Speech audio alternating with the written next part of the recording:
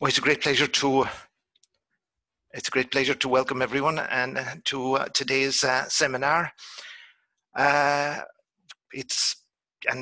Especially Michael Spannowsky, who is giving us this seminar on a day when many people are probably very tired, that they were distracted by hijinks, as we call them in the US. Michael is going to tell us about some novel computational methods. And he's visiting us virtually from Durham. Thank you, Michael, and thanks again for agreeing to give the talk. Thank you. Thank you very much. Thank you very much for having me. Yeah, it was a long night, I think, for a lot of us, and no result yet. So there will be a few more to follow. Today, I'd like to talk about novel computational methods, in brackets, quantum computational methods for quantum field theories. The work, most of the work that I'm going to talk about, I have done with Steve Abel and Nicholas Chancellor here from Durham. Steve Abel is also in the Institute for Particle Physics Phenomenology, and Nicholas Chancellor is from our quantum computing group here in Durham. However, and let me just briefly give here an outlook of the talk. Okay. What I'll briefly do is I'll start with a short prelude, just two observations. One can, because it's lockdown time this year, right? It's probably a time where one can reconsider and go back to basics. And I would just like to share two observations with you in this short prelude. And then I would like to talk about three different steps, going from classical over hybrid quantum computing to quantum computing, to show a few methods that can actually help to address problems in particle field theory, in quantum field theory, that could potentially even be applied eventually to particle physics. So let's start with one of these two observations. First of all, going really back to basics, one can ask what is actually the situation when it comes to calculational methods that we are currently using in classical systems. Well, as you know, of course, when we, for example, here in a very, very simple example, only want to add 6 and 10, then we first convert this into a binary system, into binary numbers, and then we have a somewhat elaborate algorithm, which is, however, well encodable in a classical computer, which then would add these two binary numbers, get another binary number as a final representation of this procedure, and then we would convert it back into a human, let's say, human readable form, something that we can better work with, like a 16 for post-processing. So this is not the most efficient way of doing it, obviously, right? Because if you had just a line and you had some pearls on this string, then just flipping six times these pearl over and then summing up what you have on the other side would be a much more efficient way of doing it. We are constructing here a configuration space that has 2 to the power of 5 states. And then we are having to deal with this encoding in different representations and backwards and decoding from different representations. So overall, it's not the most efficient method, but of course it's something that scales well for more elaborate calculations, and it can be encoded very efficiently and processed by a classical computer. This is why we are doing it. The other observation takes us back into the 60s, essentially, back to something that nature actually does, protein folding. So if you elongate proteins, you first have a folded protein, you fix the ends, you elongate it, and then you let it snap, essentially. The protein will move back into its ground state, will move back into this one folding within a very, very short amount of time. And this led to Leventhal's paradox, because if you actually look into the possibilities, the full configuration space a protein could take, then some of these proteins would have 3 to the power of 300 conformations. Now, of course, if the protein had to sequentially test all possible configurations, it would never reach, it would take a very, very long time to actually reach the one configuration that corresponds to the ground state, the lowest energy state. And therefore, of course, the protein doesn't do it. It will come it will move into the ground state within microseconds. However, even if it was to test all different conformations only for a few nanoseconds or nanoseconds, then it would take longer than the lifetime of the universe. And this was identified as Leventhal's paradox. So the thing is, of course, it doesn't test all possible configurations, but it zooms into the ground state rather quickly. And this corresponds very, very closely, something that could be encoded classically using a steepest gradient descent method, for example. So if we could now encode a mathematical problem into the ground state, and we were able to manipulate essentially these proteins such that they can encode this mathematical problem, then we could, of course, use even proteins or therefore any other complex system where we can do this to solve a mathematical problem. And this is the underlying observation that one wants to exploit now in everything that I'm going to talk about in all the 3 different steps, first starting with a classical system, then with a hybrid system, and then with a pure quantum system, where I would like to show that a quantum annealer is actually able to process dynamics, quantum dynamics, and therefore serve as an honest, a genuine quantum laboratory for freely chosen field theories. So those were the 2 observations. First of all, we haven't, what we are using is not super efficient, obviously, in performing these calculations, but it's suited to the architecture at hand that we can use to actually perform a calculation. And the other thing is, sometimes it's better to actually use an optimization method to find a solution to a mathematical problem than trying by hand, essentially, all different possibilities and sampling blindly through the parameter space. So let's start with the classical realization of such an idea. And this is what we all know. It's a neural network. Neural networks have been used widely, have been used for various highly complex tasks, pattern recognition, face recognition, finding correlations, fitting, regression, classification, all kinds of different tasks have been performed using a neural network. And the idea is exactly the same as we have seen before. You construct a self-adaptive, complex system and try then to encode the solution to a problem that this system should solve in the ground state of a function which we call the loss function eventually. So let's go through this step by step. The neural network is usually made up of an input layer that corresponds usually to your feature space. Then there are hidden layers in between, and there will be an output layer. And in this output layer, you will then have a neural net output, and this will be used to evaluate this so-called loss function. Now, let's have a bit of a closer look what these nodes actually entail. So those are nodes. They are also called neurons in this neural network. And they are essentially constructed based on on an example, essentially by neurons in our body, where you have essentially information transmitted coming from left to right. So in this neural network, if we just look into this one neuron, then it will get inputs from previous layers. And if you have a fully connected network, like you see here, it will get inputs from all previous layers, from all the nodes in the previous layer. And then it will wrap around an activation function around it.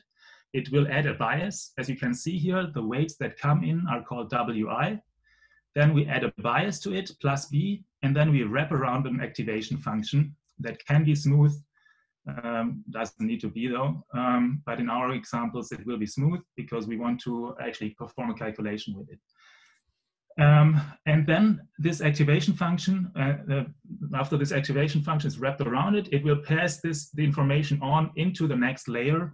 And in this example, this would be the output layer. And in the output layer, you just sum up linearly, essentially, the previous nodes.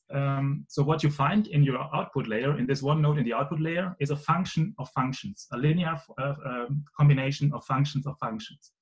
So a highly complicated, fairly complex object that can do a lot of things, which I'll show in a second. But so far, nothing happened, right? On the left-hand side, you have an input. You feed just numerical values from your input into your neural network. It does one forward pass.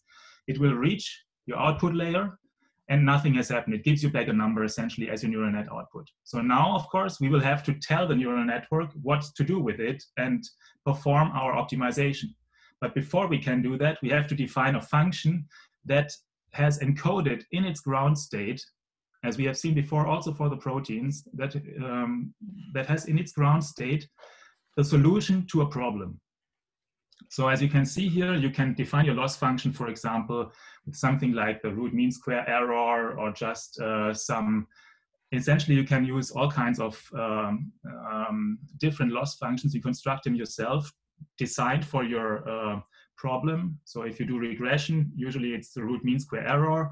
If you do classification, it's the cross entropy.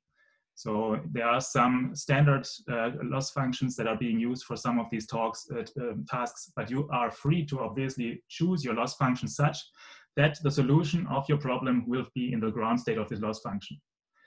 And then what you do is you have to modify your self-adaptive network has now to get the information using backpropagation, how to adjust these weights that you have seen before. These W's, B's, and so are adjustable parameters of your network.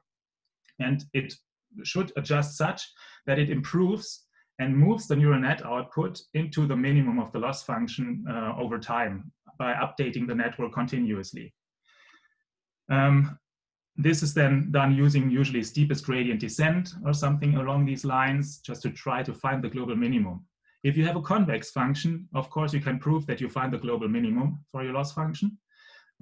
Very often your loss function has not a convex form, and therefore it might get stuck in a local minimum. This is, of course, a problem.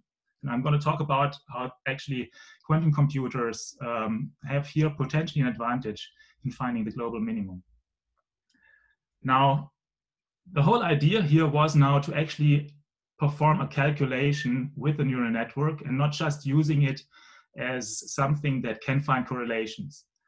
We know that neural networks, or essentially most of these machine learning techniques, are much better than humans to find correlations in high-dimensional parameter spaces, right? I mean, if it goes beyond 3 dimensions, probably already 3 is a stretch, but seeing correlations in a multi-dimensional parameter space by eye becomes very, very difficult if we have a high-dimensional parameter space. Whereas for computer programs and neural networks, machine learning techniques, this is done fairly straightforwardly. And of course, they outperform, therefore, the human mind very, very quickly. However, finding correlations of physics that we already understand and have inputted into a system. So for example, you could imagine to use this as a classification tool for events at the LHC. Let's say you produce a signal sample that has some characteristics, you produce a background sample that has other characteristics, and you want to tell apart signal from background. The computer can do this, of course, and can do it very efficiently. Now, it would be nice, and I think this is why, for example, machine learning techniques or neural networks have not really made the transition into the theory community to actually generate some new physics, right? If I generate a sample for the LHC, I already put in the physics that is known to be the background. I already put in the signal that is known, so the physics that is known to be the signal. And then I just try to come up with some ways of separating these two hypotheses. What I want to do here is I want to do something new. I want to actually calculate something using a neural network, essentially producing new physics by calculating a specific problem in field theory. And there's a nice theorem, the so-called universal approximation theorem, which just says that a feed-forward network with a single hidden layer containing a finite number of neurons can approximate any continuous function on compact subsets of Rn. This just means that the neural net output and the activation functions are dense in the space of continuous functions. And therefore, I can approximate arbitrarily well or over time these continuous functions. So what you have here is essentially the analytic expression of the neural net output, where G here is the activation function wrapped around the different weights coming from the previous layers and the bias B. And in the final layer, all you have is essentially a linear sum of all the different nodes that come in, and you again weigh them with certain weights in the final layer. Now the point is, this is a highly flexible expression, and we hope that the neural net output, which I now call phi in the following functional, can actually solve, therefore, any functional expression, integral differential equation, essentially, that I can bring into this optimization form. Fm of the domain x, phi m of x, grad phi m of x, and so on with multiple derivatives equals to 0. This by itself, as you can see, is an optimization problem because I try to find phi such that the whole functional equals 0. And to do this, all I have to do is to construct my loss function, this potential shaped object, such that I get phi back from the network.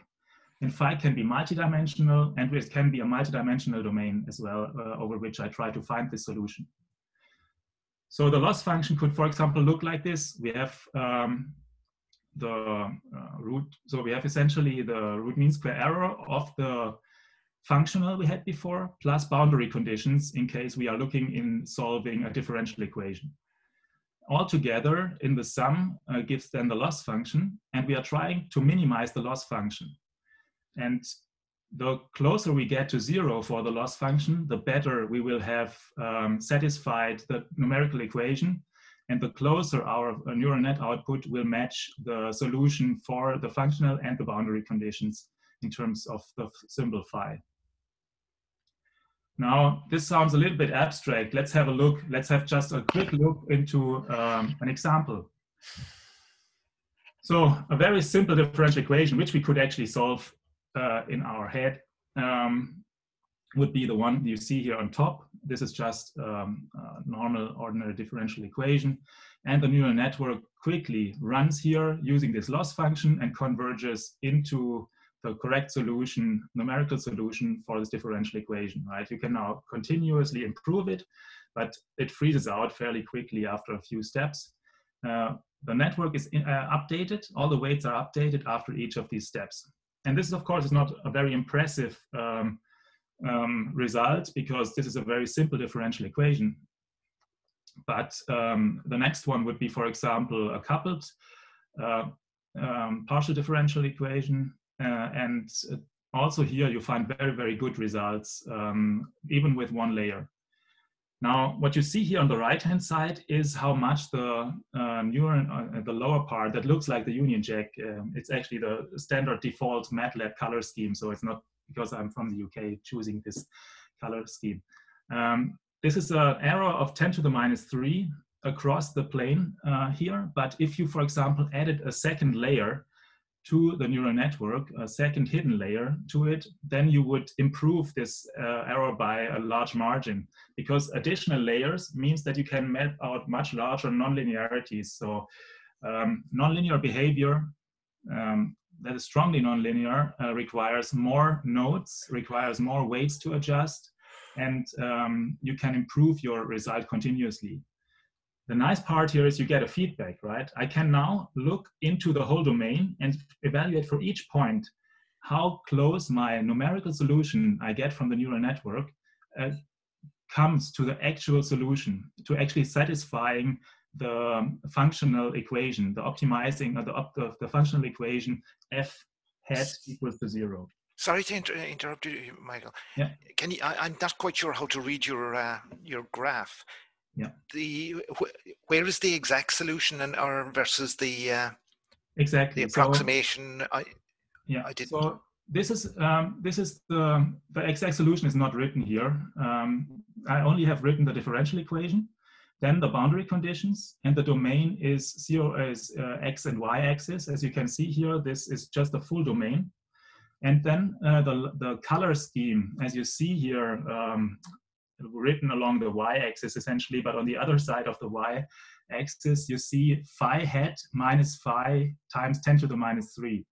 So this just indicates the neural net output phi, the difference between the actual solution and the neural net output, multiplied by 10 to the minus 3. So the errors are fairly small. I can't, unfortunately, I can't read the thing. I'm missing my large screen. It's too small. The writing is too small for me. So with this, plus 3, if you want to have differences of the order of 10 to the minus 3. Yes. So the errors are per mil level at this point, but Okay. it's completely unoptimized in the sense that I wanted to use exactly the same network as in the previous example, which is a very shallow, small network. I think 10 nodes, one layer was already enough to get a per mil error for this differential equation. I also added different multitude of layers. Then you get down to 10 to the minus 5, 10 to the minus 6 across the whole board. So you wipe out essentially this union check colored map, and you make it completely white if you kept the relative error on the y-axis. So this just tells you that the deeper you make your network, the more nonlinearities you can map out very well. But this was also not really a physics example. I just wanted to show here, I'll increase a little bit the complexity and the relevance for physics here, for going from step to step. The first example was trivial. The second one would not be easy to solve by hand very quickly, but of course it's also doable using Mathematica or some other way. Now the next thing would be, for example, to look into a semi-classical calculation, performing actually a non-perturbative calculation. And in recent days, and I've also seen you had recently a talk on gravitational wave spectra.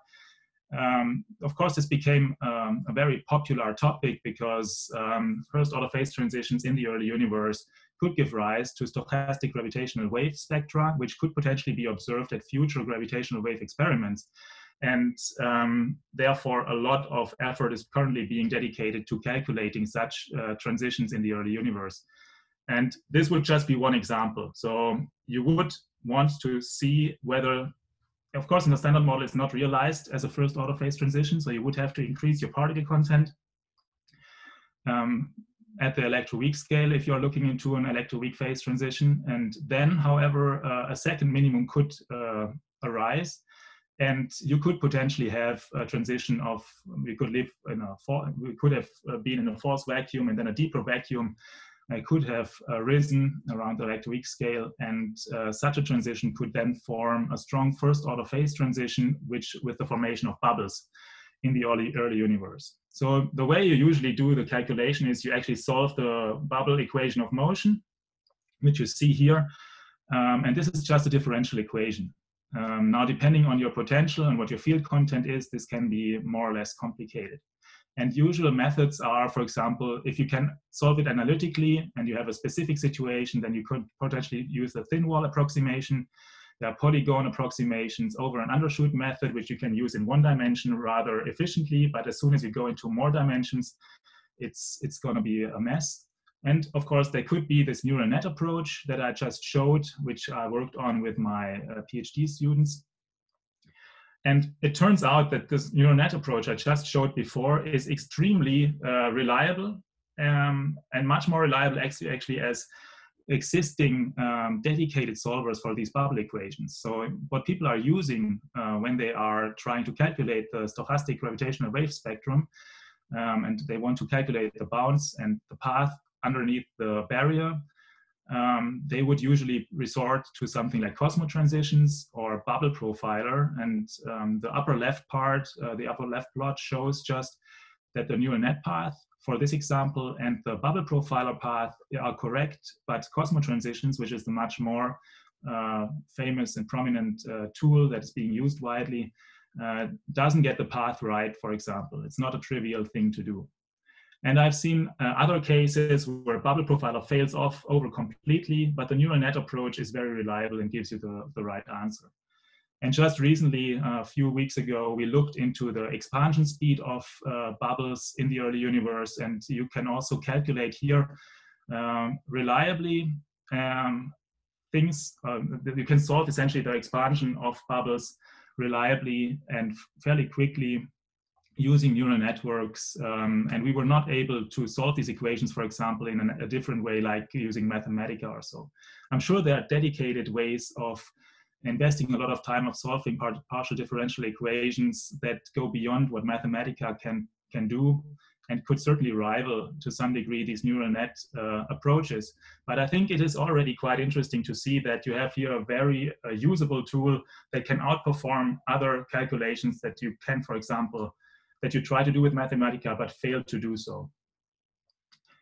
Now, this was the classical part. What I concludes. Could I interrupt for just a moment? You know, in machine learning, there's always this issue of overfitting, and this is not something that you're concerned about here. No, because overfitting cannot occur here. Yeah, because you're Okay. trying. Yeah, you're trying Thank to you. find the solution in every point of the domain. So. Yeah.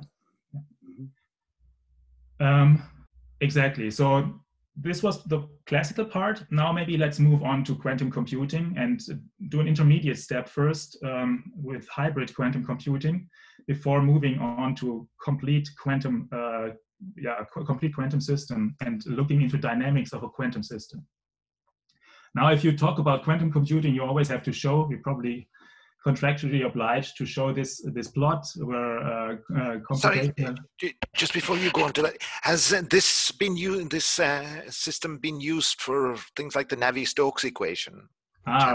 Perfect. That's a very good question. Funnily, so there was actually a huge hullabaloo on the internet just a few weeks back, where a team used exactly this approach on the Navier-Stokes equation, however, performing the learning or the fitting in Fourier space. And they were speeding up previous approaches and dedicated Navier-Stokes Stokes equation solvers by orders of magnitude in speed. And this was highly featured across all kinds of social media outlets, even where celebrities commented on this. Hammer, MC Hammer, is as a musician, he even apparently is interested in this kind of stuff, and he commented on Twitter, and apparently this was extremely strongly featured widely, that you can actually take this approach, solve the Navier-Stokes equation with it faster than previously known solvers. However, they also were very clever because they were going into Fourier space. So if you then expand your solution in Fourier space and you learn essentially the Fourier coefficients directly, then it converges extremely quickly and you get the very precise solution for the Navier-Stokes equation amazingly fast.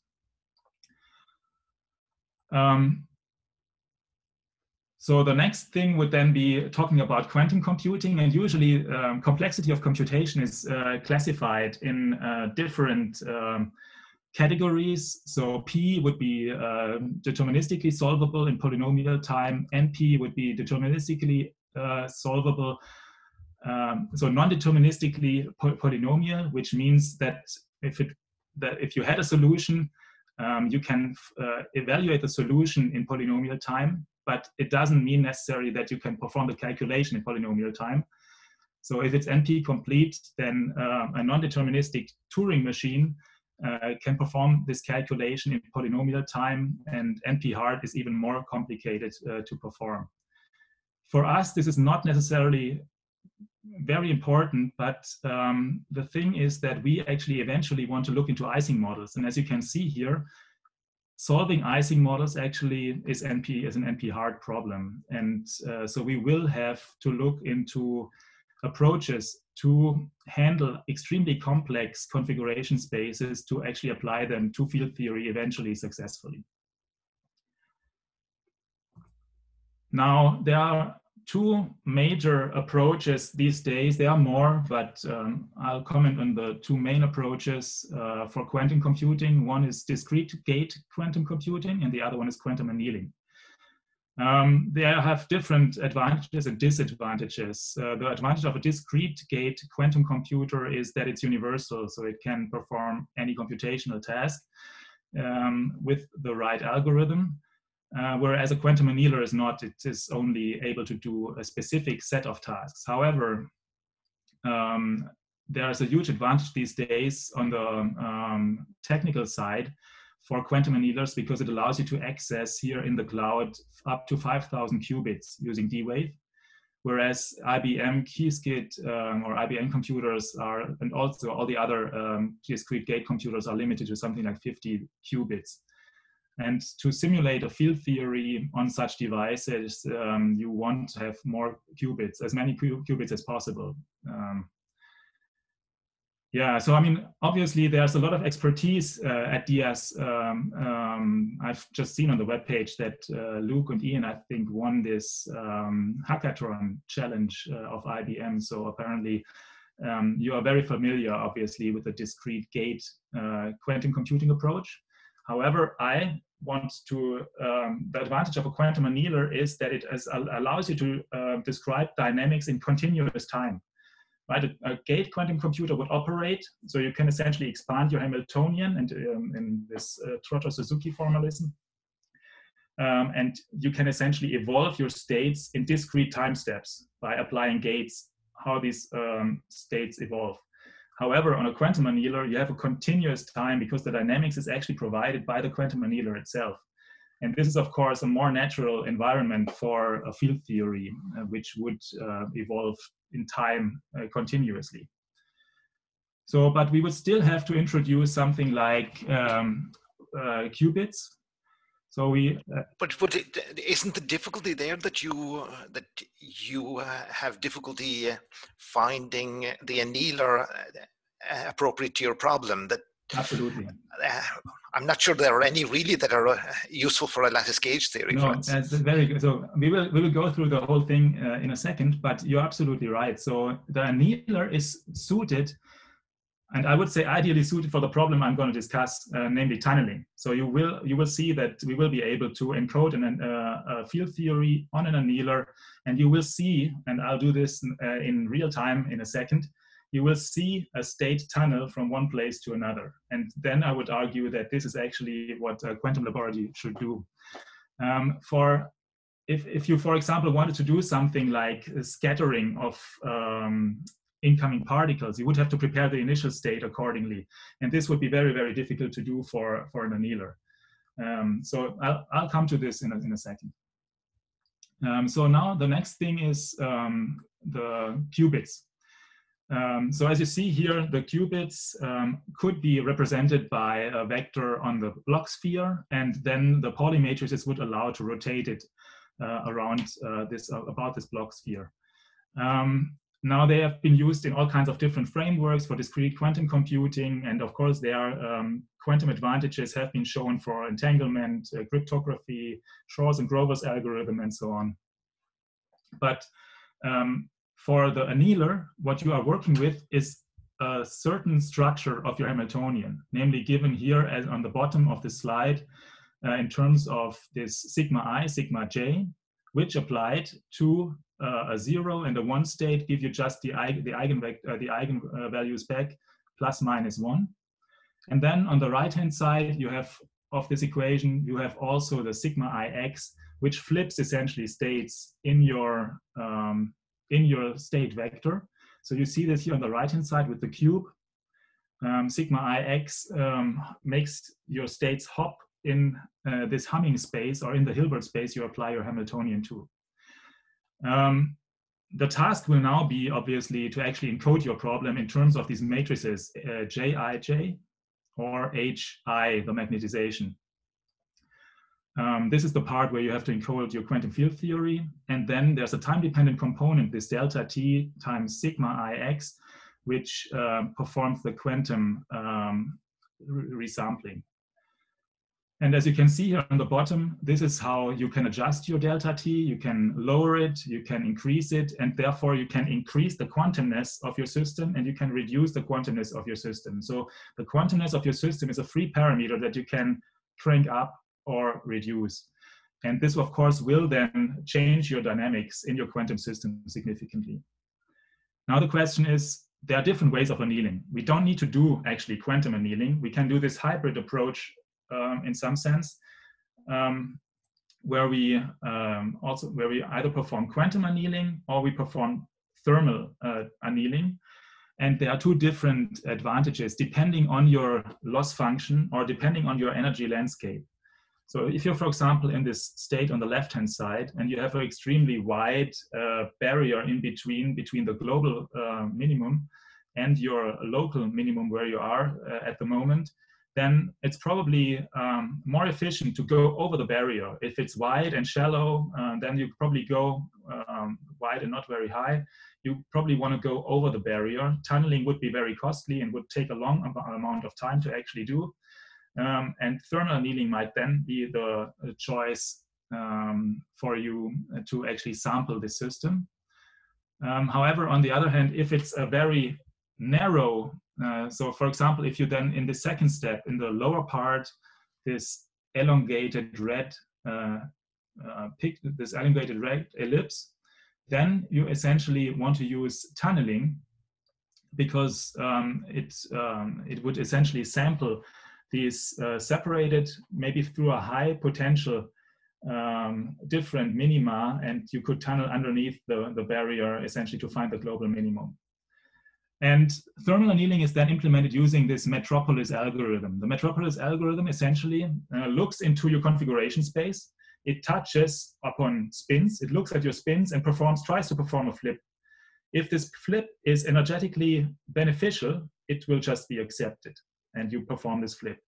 If it's not energetically beneficial, then you might still accept it, but exponentially suppressed by the temperature.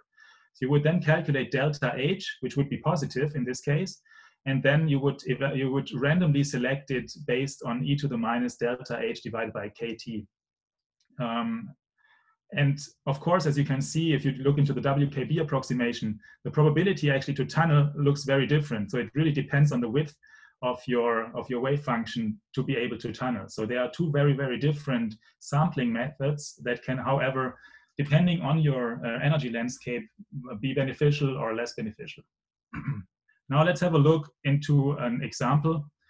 Again, starting rather, let's say slowly, here with an example of an Ising model.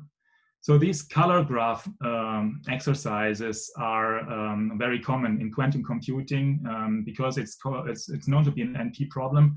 And the task is to color these graphs, but such that as few dots as possible are connected with the same color. So for example, you see this, it will not be possible to have everywhere different colored objects next to one. So the black one will have to have a black and a white one somewhere else. But the task is for the overall object to have as few with the same color adjacent to each other. So as you see, this can be encoded here below in this Hamiltonian. You first of all take a preference. So minus lambda sigma iz means you have the smallest h if all of them are actually +1. So if all of them are colored. But then, of course, you would just color everything black, and this is not what you want. So you will have to have a frustration here. And this is the second term in these linked pairs. So you have sigma iz plus sigma jz. And then you have some contribution sigma iz, sigma jz multiplied with each other. So this contribution is positive if sigma I and sigma j are both -1 or both +1. So if they have the same color, it increases the overall energy of your system. If they have different colors, it lowers the overall energy of your system. So it's beneficial. And this is essentially telling you that it tries, while optimizing this configuration by coloring in and not coloring in different of these nodes, it will always try to reduce the number of similarly colored objects next to each other. Now, this is a very simple example. We can have maybe an example that is more suited for our days. So being here at the university, we might have, hopefully not, but one might have the task that there could be n² students to sit an exam in a square room with n times n desks, which are 1.5 meters apart. Half of the students could have a virus, while half of them do not. So how can they be arranged to minimize the number of infections due to less than 2 meters social distancing? And it's exactly the same problem we just seen, but we will do this now in an n times n lattice space. And you see here exactly the same thing. This Hamiltonian gives you essentially 1 minus the frustration, so sigma L n plus 1 and sigma m n plus j. So again, if they are different, then you get 0. Then you get so if they are different, then you get minus contribution, which is then plus, and you increase it. And if they are the same, you reduce it, because then 1 minus 1 would be 0, and 1, in both cases would be 0. And what you also need to do is you need to add boundary conditions. As you can see here on the lower part of this slide, the number of students that have or don't have a virus should not change over the course of this test. And therefore, you have to add boundary conditions to retain the same number of them. And what you then can do is you can put this into your thermal annealing algorithm and try to find the ideal solution to arrange these students accordingly in this n times n room.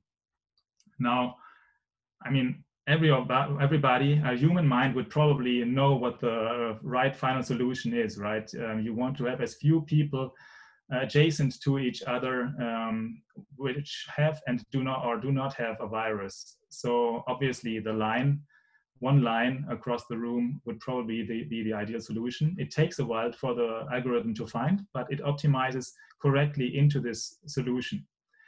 Now, once more, not a particularly exciting example, because we could of course easily find such a solution, but these things can be actually used directly for spin lattice systems, which I'm working on with one of the postdocs here in Durham.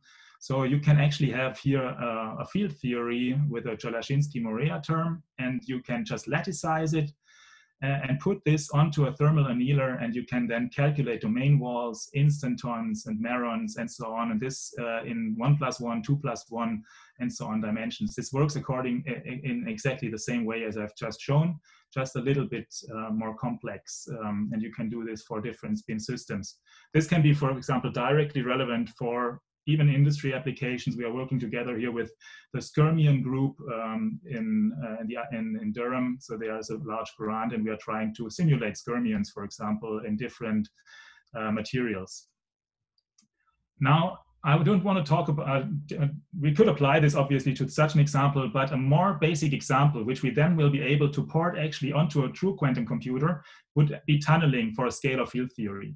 So once again, let's go back from the previous example and in the classical situation where we discussed already tunneling. We are now doing this here for this hybrid and quantum computing approach as well. We take here a specific example, namely, for example, this thin wall realization here at the bottom of the slide. And what one has to calculate is the O4 action. We can essentially calculate this for the action would be given here in the C+1 dimensional case.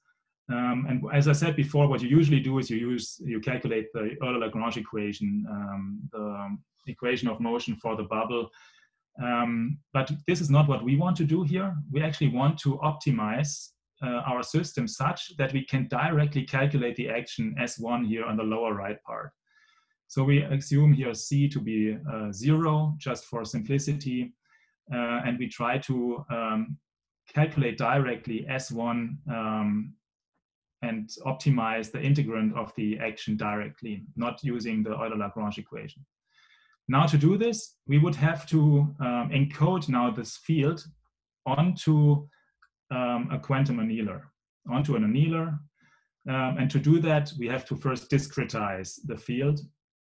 So you essentially start by phi of rho L, and you just discretize the field. And the field value is given by the frustration term in the domain wall approach. So we are using here this domain wall encoding, and the field value phi of rho is given by the point in the chain where for the first time you swap from -1 to +1. So if you have larger field values, then you would be further to the right. If you have smaller field values, you would be further to the left. And this works exactly the same way as before with this one frustration term I have showed with the for coloring in these graphs. if you have this sigma I times sigma j, then for adjacent qubits, then it will give you 0 contribution unless you have a frustration and you look into a pair of qubits where the left one, for example, has -1 and the right one has +1. For all the others, it will give 0 contribution. Now, what you also want to avoid is that you have multiple frustrations along this domain wall encoding. And so you have to encode here this Hamiltonian contribution H chain, where lambda has to have a very large value because you want to discourage the system to go into a situation where you have multiple frustrations along one domain wall. And this you can do again by just adding up multiple contributions of multiple frustrations to the overall energy budget, which is done by this H chain contribution. And now that we have discretized it, now that we have written down the Hamiltonian that can give you the field value and it forces you to have only one frustration along these domain chains, now you have to ask yourself, okay, you also have to encode it obviously into an Ising model in terms of the matrix J and the matrix H, where H is the magnetization and J is the usual sigma I, sigma J pre-coefficient. And if you do this, you can also encode a potential as a whole, because the potential is just evaluating the field is being evaluated at the field value itself. So it's fairly simple just to add any kind of analytic potential onto the spin chain. Now, it's easier to visualize it actually, what we have done rather than talking about it. So we have now a domain rho over which a field is defined, and the field value is given by the point in the domain chain where you have the first frustration. This comes back to what I said in the first observation. It's not efficient, right? I mean, to encode here one field value, we are using, say, 50 qubits. It looks very inefficient, obviously, to do that. But this is not so different from what we are doing on a classical device as well at the moment. It's also highly inefficient to go into a binary system and then applying a fairly elaborate algorithm on this binary system. So this is what we do here, and I'll show that it works out. Now, the only thing that is missing to actually solve the action and optimize the action in our integral is we have to encode the kinetic term as well. So this is the first term where actually adjacent domain points would talk to each other, but you can do this also in a very similar fashion using a discretized system and encoding this then into the J's because you need now 2 sigmas, encoding this now into the J matrix of your Ising model. And eventually you sum everything up. You have H chain, H QFT, H boundary condition. And this is your whole system. And then you perform, for example, some thermal annealing. Now, the problem is, of course, this annealing process can be fast or can be slow. You can do it the right way or the wrong way to actually zoom into the ground state of your energy profile. So if it's too hot and you didn't cool down much, it will go potentially into the ground state, but it might jump out. So it will accept a lot of flips. And it oscillates and it will not settle down. So this would be finite temperature field theory, essentially, where you don't rest in the ground state of your system, but you might jump out and you might go in and out of a local minima. Now, you can do the same thing for the too cold situation, and you just shock freeze and you end up in a local minimum and you just get stuck in a local minimum and you will never be able to leave it. Now, of course, you can do it properly as well, and then you would find the ground state of this solution, of this system, and you would find the correct solution for your field theory, and you would find the bubble, the tunnel, the bound solution, essentially, for your tunnel process. This whole thing was now done on a classical computer using thermal annealing, but D-Wave offers you to access their systems, and you can actually submit to a hybrid quantum computer. And we did this and submitted our Ising model to the D-Wave quantum computer, and it came out perfectly, essentially. There was no tuning or anything, you just submit it there. What they are doing is they're running it partly on a neural network, but in parts also supported by a quantum annealer. And these results you get extremely quickly. So this kind of worked out. And this is the part where we looked into a hybrid approach. Now, before moving on to an entirely quantum approach. The issue is, of course, why wouldn't we do it directly on a quantum computer? Why going through a quantum annealer? Well, if you really want, what we do here is we solve the differential, so the Euler-Lagrange equation. We are solving actually a differential equation. And this doesn't work well if you have a large domain and you need connectivity between the different domain chains because you want to calculate the derivative. These chimera structures on the D-wave quantum annealers allow you only to, we have only full connectivity between 7 other qubits. And therefore, you don't have the ability to essentially, for each slice of your domain, to evaluate the differential for the adjacent field value. And therefore, the connectivity is just not there yet to actually submit the calculation of a differential equation directly to the quantum computer of the quantum annealer of D-wave. However, sorry, what is it? What is a chimera? Yeah, structure? This is the 7 qubit structure you see here. So what you see here is that if you look into the upper left part of this image, A and A, so there's Q1, and you see that the left Q1 talks to all the other Q1s in this block. There's a direct, it's connected to all the lines, right? Oh, yes, yes. But it's not true, for example, for other nodes in this whole setup. And therefore, if you want, you would need to find an embedding of your Ising model such that you can actually calculate the derivative for each point on your domain. And this is unfortunately not possible with this current chimera structure, which has these full connectivities in these individual blocks, but not across different blocks. But oh, I see. I see. It's a particular structure of D-wave. Yes, okay. Exactly. So if they, for example, had a chip, let's call it a chip. If they had a chip which has a rectangular structure where each layer talks to all the other nodes next to it, then you could easily calculate the differential. I mean, the discretized differentiate. You could perform differentiation there for all the domain walls. So, but now let's move on to a more interesting case. I said the problem here is that we cannot solve the differential equation on the D-wave quantum computer directly. But what we think we see is that D-wave actually, and it's disputed in the literature, but I think wrongly. The D-wave quantum computer is a genuine quantum system, which takes over the full quantum dynamics for you. So you do not need to encode the quantum the differential equation, but all you need to do is you need to encode the potential, initialize the state in this potential, and then have the quantum computer perform the full dynamics, the quantum dynamics for you.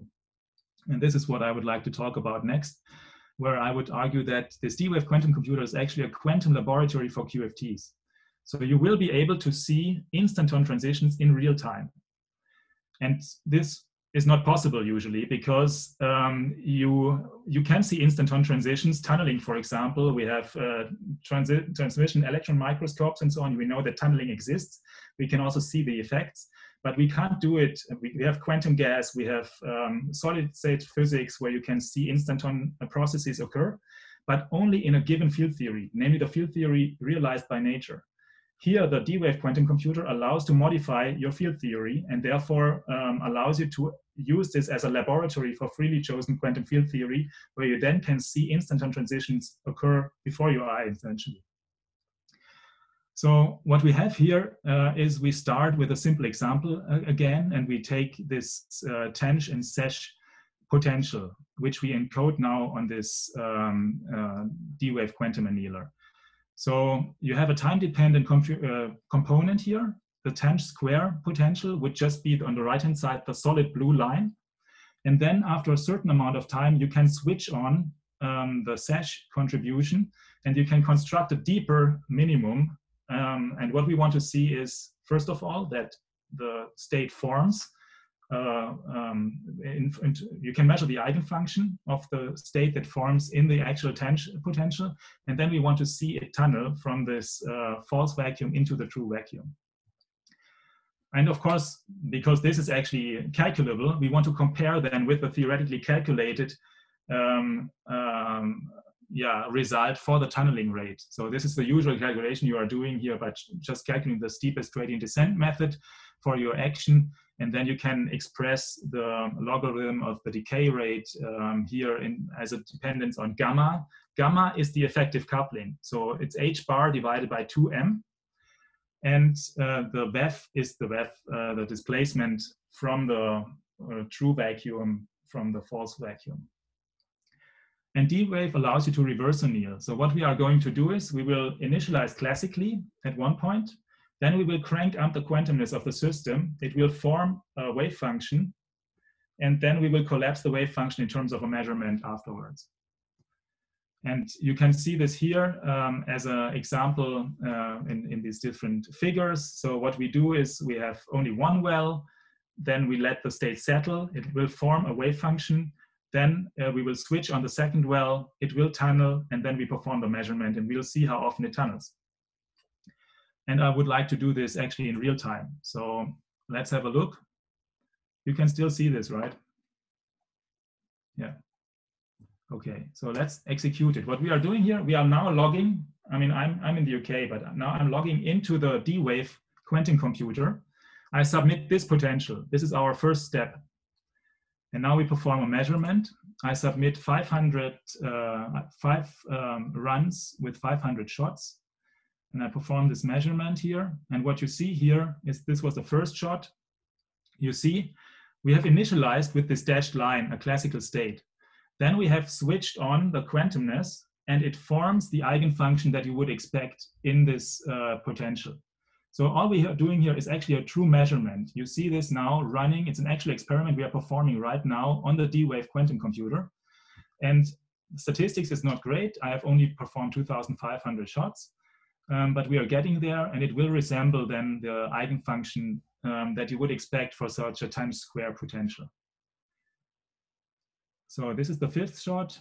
And you see statistics could be better, but it essentially forms from a classically initialized state. It will then perform due to the quantum dynamics that are provided on the D-wave quantum computer. It will form this ground state eigenfunction. Now let's have a look, and we want to actually see the instanton transition. So we want to see tunneling here. This would of course be much more exciting. So what we do is we start with the first potential, the blue one, and then after a certain amount of time, namely after letting it settle for 40 microseconds, I let it tunnel for 100 microseconds each time. And I switch on here this deeper minimum in my potential. So what will we get? First shot is now being performed. Again, 500 measurements are done.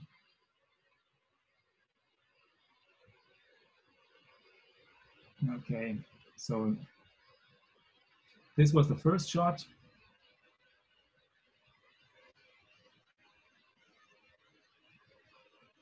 And you see here there is some tunneling that goes through into the deeper well. This was not there, right? In the previous run, I had not a deeper. I did not switch on this second global minimum.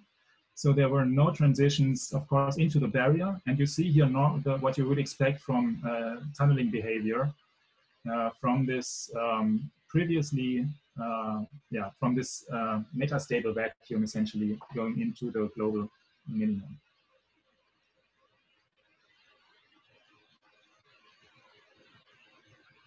Okay, was this already the fifth shot? Yes.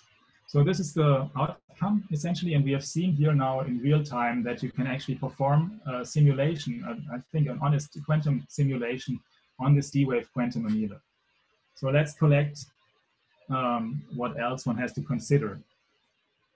The thing is, when this settles, when this first state settles, you have a free parameter, namely the effective coupling of your system, this h bar divided by m. And this is given by this gamma here. And what we do is we fit this gamma to the wave function that forms. And then we can use this to actually calculate what the tunnel probability is, because this is a system-dependent parameter that has to be fitted and cannot be calculated from first principle. This is really the internal quantum dynamics that are being provided by the system. But what you see here as well is you can now run it for different V, for different vacuum expectation values, from 2 to 3.5, when you see a decline. So it's of course less likely for the system to tunnel given 100 microseconds if V is further apart from your metastable vacuum. This is how it should actually behave. And then you can compare the theory calculation, the theory decay rate of your metastable system with the experimental value. And it's not perfect. It's really an order 1 error essentially. But you see that at least functionally, it follows this. And there's a lot to optimize, obviously, but you can see here a non-perturbative phenomenon in real life, in real time unfold essentially for a theory that you can choose and submit to the system. The other result would, exactly, it also scales with the time, tunneling time. So if you give it more time, it will tunnel more, obviously, from t equals 50 microseconds, 100 to 150 microseconds. And then the question is always with these D-wave machines, and I'm aware of the time, with these D-wave machines is whether it is actually quantum or thermal. Because you could imagine still that you actually go over the barrier, right? Maybe it's a fake. Maybe what I'm showing you here is actually not really a tunneling process, but we have a finite temperature and excite the state over the barrier and it falls into the deeper minimum. And this is what I then make of tunneling, but in fact it was going over the barrier. So to make sure that this is not the case, we devised a new experiment where we have now a potential U1, let the state settle here. And then we have a green and a red potential after having the state settle in the blue potential first. And of course, if red was realized, if tunneling was realized, you should not see anything going from the blue potential into the green potential, at least not much. It needs to be said that the ground state of the tangent potential is actually not, obviously quantum mechanically, it's not in the 0,0 point. It's elevated in energy. So you're actually at 0.4 or so in the energy. So very little will actually go due to tunneling over into this small dip of the green potential shape. But the red one obviously is fairly deep. So and since the width of the green and the red potential is very similar, if it really went over the barrier, then you should have more or less the same number of transitions from the metastable vacuum into either the green or the red potential well. Now let's see what the outcome is. We start with blue, let it settle, then go to green. And as you see, almost nothing tunnels. Maybe there's a small contribution from thermal contribution, but most of it is not there. But then if you have an actual global potential well, which should allow you to tunnel actually underneath the barrier, you get a large significant contribution and one that is actually behaving as expected. So this is in our view a proof that it's actually going underneath the barrier and not over the barrier when it performs this tunneling process.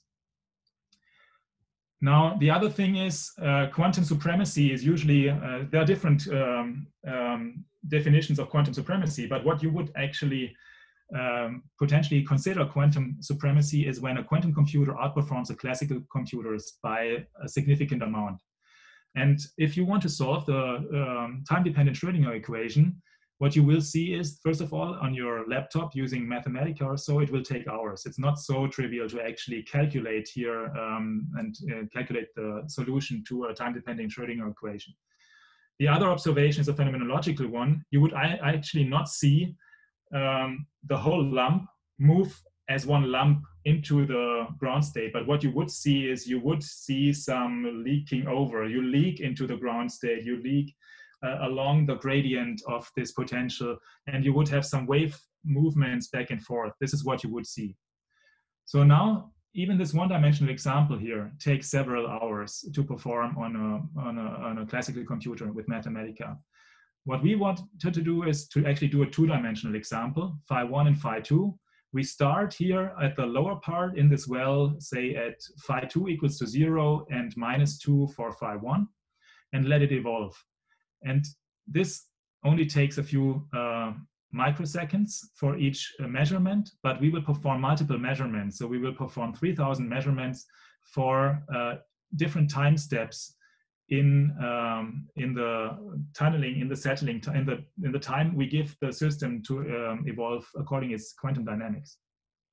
So this is what we see.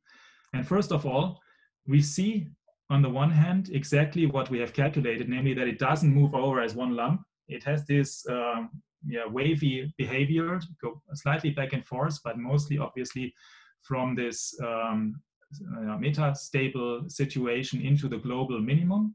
And on the left-hand side, you see here a three-dimensional measurement, and on the right-hand side, you see a two-dimensional measurement. So it does what it's supposed to do. It shows quantum dynamics, and measuring this is much, much faster than actually calculating it on a Mathematica classical computer. So this brings me to the summary, slightly overrun, sorry. So the summary and future directions could be for such an approach that, first of all, we have, I hope, it established that you can actually encode solutions to mathematical problems into the ground state of complex dynamical systems and solve them by optimizing the system. We did this for a classical neural network, we did it in a hybrid approach, and we did it using a quantum computer. Near-term quantum computers might provide a much more sophisticated environment that allows us potentially then to address even more sophisticated questions. Previously, we heard the question about quantum gauge theories. This would, of course, be very interesting to do. Lattice gauge theories. However, unfortunately, the connectivity is not there yet for this D-Wave machine. You have seen that you can actually access the quantum computer. You can perform your experiment there, but going beyond a scalar theory would require a large level of connectivity and a large number of qubits. And unfortunately, this is not there at the moment. So, but of course, in the longer run, and hopefully on near-term devices on these quantum annealers, we might be able actually to perform measurements and see quantum systems evolve dynamically rather than performing calculations given a certain theoretical method to see these dynamics of these systems. So rather than performing a fixed order perturbative calculation, for example, for a certain phenomenon, we could potentially put it into this physical system and see it evolve based on the quantum dynamics of this system, which would cover also non-perturbative effects and, of course, all kinds of higher order corrections. And that's essentially the summary and outlook for where I hope this can go. Okay, thank you very much, Michael. And the floor is open to questions.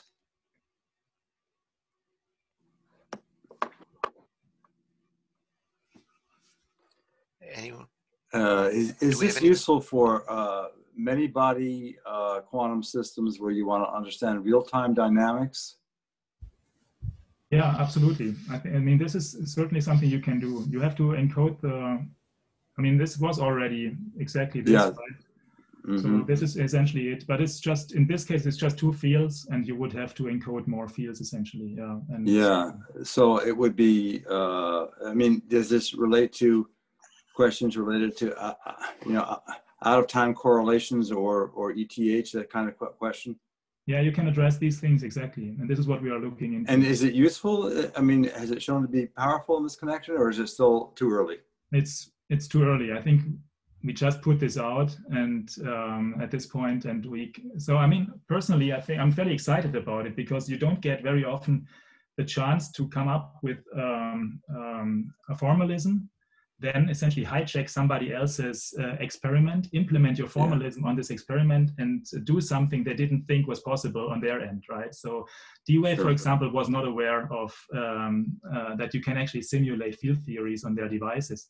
And they think it's interesting, but this is a commercial company and they want to sell it to, I don't know, the private sector in some sense. So for us theorists, and this might be a nice way of using their frameworks, but we are probably not the target audience for their commercial enterprise. Mm.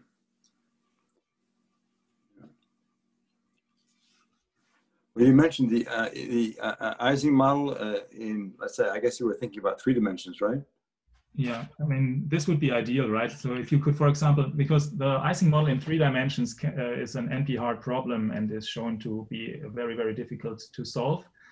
Cannot be solved by brute force computation. But if you could encode essentially just the Ising model in 3 dimensions with full connectivity on a quantum computer, you could see it evolve in real time. And you can calculate the correlation functions as you said. So you would be interested in dynamics in this case, or? Yes. Yeah, absolutely. I mean, real-time dynamics then, or not just sort of the imaginary time dynamics, which is frequently studied by people. Exactly. Yeah. I mean, I would. Yeah.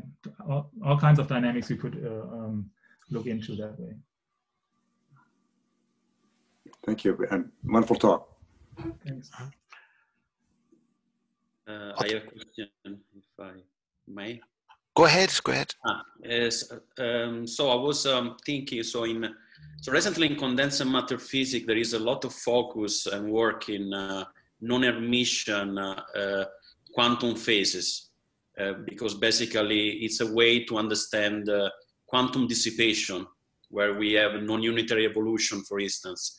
So I was wondering if your approach, what you have described in your nice talk, can be eventually extended also in this kind of regime, where we lose the Hermitian condition or somehow. Yeah, exactly. So this is a very good question. The whole system is dissipative here. I mean, this is, and quantum annealer is dissipative.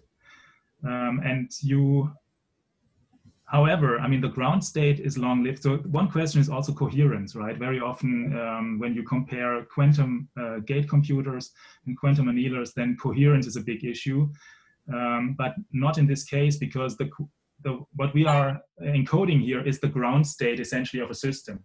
So I mean, the hydrogen atom, the ground state will not lose coherence, right? Just and therefore it's the same here. You go into the ground state. It's an eigen function, and you essentially can stay there for a long amount of time. So coherence is not lost or an issue here, even for this quantum annealer.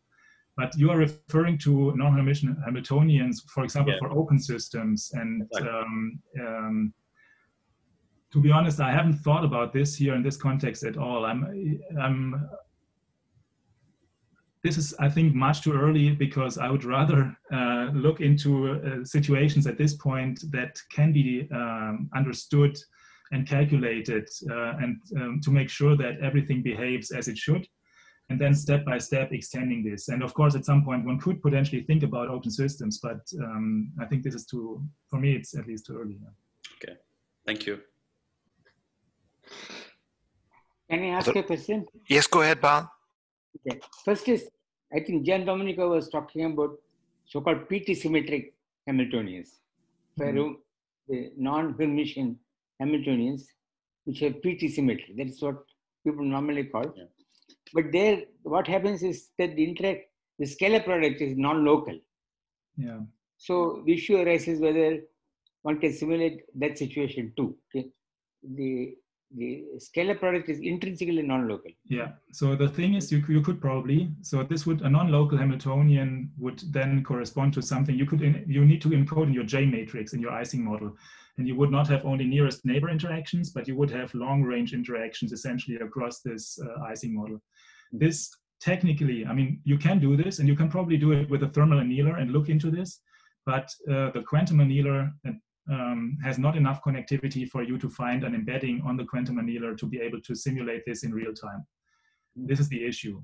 But in principle, non-local interactions should be, you can encode, but you can then classically simulate it. And this is also interesting to look into. For example, I showed you an example for skirmions and for domain walls and these kind of calculations on spin lattice systems. There, in such a framework, you can actually encode non-local interactions, next to nearest neighbor interactions and all these kind of things, and you can simulate them. It's just here, it's a technical limitation. So, yeah. One more question I want to ask. The calculations are done in Euclidean time. Okay? Yes. Then topological terms, for example, the theta term in the, there's an I in front of that object in the action in the Euclidean region. Okay? So there is a lot of problem in simulating that term. Okay? What happens here? So this is a scalar theory that it doesn't have any topological term essentially. So there's no. So how do you handle? Can one handle topological terms? You can handle topological terms if you use a spin system. So before, the systems I talked before, the classical ones, have obviously a spin orientation, and the spin orientation can be used to take the phase into account. In a classical simulation, you can do this. Here in this quantum annealer, you cannot. That's the thing. Okay. So other questions? I think. I mean, I'm also keen on applying these things to all kinds of different applications, obviously. And I really think there's a huge amount of potential, but it requires a little bit. It requires a little bit of engagement with the experimentalists in some sense, or with the people that provide such a quantum machine. But however, I'm already fairly excited about seeing what you can actually do here in real time for a normal scalar field theory. One thing would be then to implement, for example, only interactions between scalar particles, multi-dimensional, multi-body scalar systems and these kind of things, and see them evolve. It's of course not the killer application that you would maybe solve QCD or these kind of things, or have non-perturbative effects and build bound states and mesons and these kind of things, which you would probably like to be able to at some point. But unfortunately, technically, we are not there yet. This is the first step to provide a framework and a formalism to encode more sophisticated field theories at some point on such an Ising model and then on an annealer. More questions? Werner, you look like you're about to ask a question. Well, maybe I missed the connection between the two parts of your talk, the AI neural network and then the quantum computation. Is there something in the background? Yeah, so I built this up. I think the connection I established quite in the beginning, probably on the first or second slide, because what I was alluding to was the observation that you can actually build complex systems that allow you to perform a calculation by encoding the solution of this calculation into the ground state of a dynamical system. And I went back to protein folding, where you have essentially in a highly complex configuration space, the situation that very, very quickly the protein relaxes or into one specific conformation. And if we could do this, if we could build complex systems that by optimizing a certain function or a certain energy potential for these systems would provide a solution to a mathematical problem, then we could make use of this nice effect that nature has essentially for us in stock, and apply this to complicated problems in theory, in quantum field theory. And one thing is, such a dynamical system exists on the one hand in a classical approach using this neural net approach, and on the other hand, we can do this for a quantum annealer as well. There's also a system which has this energy landscape, and you're trying to find or go into the global minimum of this energy landscape. And if you encode the solution of your problem in this minima, respectively, and for the neural network, this would be the loss function. Whereas for the quantum annealer, it would be the energy potential of the quantum annealer, or for a thermal annealer, it would also be the ground state of the energy potential. Then you can actually obtain a solution through optimization to field theoretical problems. This was the connection. And then I said, I will go from classical systems over hybrid systems to a quantum system. And in the quantum system, and this is the amazing part, the dynamics are entirely provided by the system itself. We do not, in the other cases, we solve the Euler-Lagrange equations. Just a differential equation, and we simulate the dynamics of the fields using the solution to a differential equation. Whereas in the quantum system, the dynamics are entirely provided by the quantum computer or by the quantum system themselves. And so all we had to build in there was just the potential. And then we initialized at one point on the system, and then the tunneling and all the dynamics, rolling down the hill, tunneling, or whatever you do, is completely taken over by the quantum system itself. So this was kind of the upshot of the talk, essentially. But do you have any concrete problem for which there would be an overlap where you would be interested in comparing one approach to the other? I mean, I kind of compared the approaches to each other because I've applied them to the same example, basically to tunneling and the formation of bubble equations, right? So I showed that you can use each of these approaches to solve the issue and essentially get the dynamics of tunneling from a metastable vacuum into a global minimum. Okay. Yeah, but it's a bit artificial because for the tunneling, you would not think about using AI for that from the start. Right, exactly. You would not need to, but what I also showed is that AI or machine learning gives you a more reliable way of doing it, and it scales well into higher dimensions. And you can even then provide these solutions to a wide community rather than just calculating and drawing the solutions by hand, essentially, or using over-undershoot methods and these kind of other things. So there are different advantages to using a neural network. But exactly, this is what I like about your comment. You wouldn't think to use the neural network out right from the start. There are different other methods. And I think nobody really, very few people actually thought about using neural networks to actually perform a calculation. They are using neural networks to actually find correlations in large dimensional parameter space.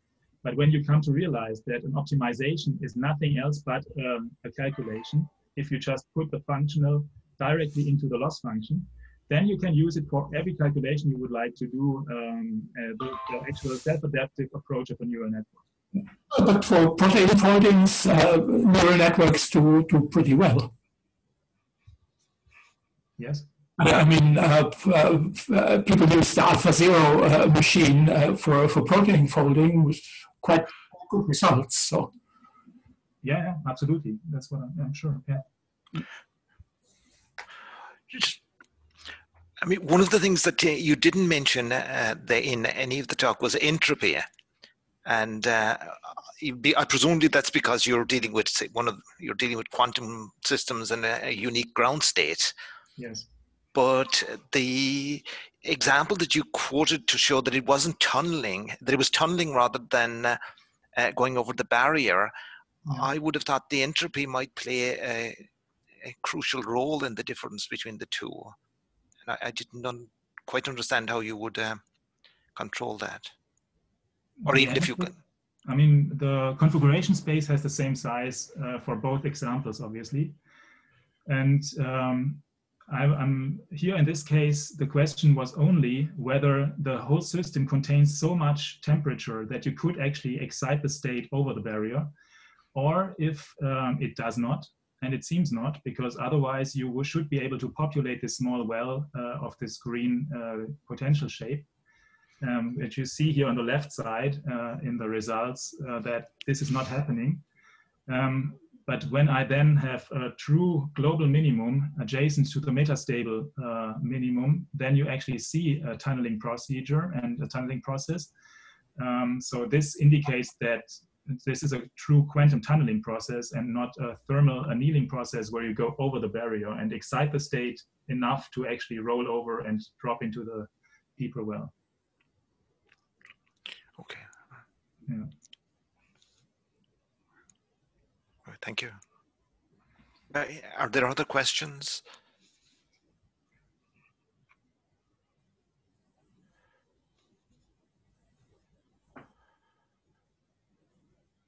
Well, if not, I will stop the recording and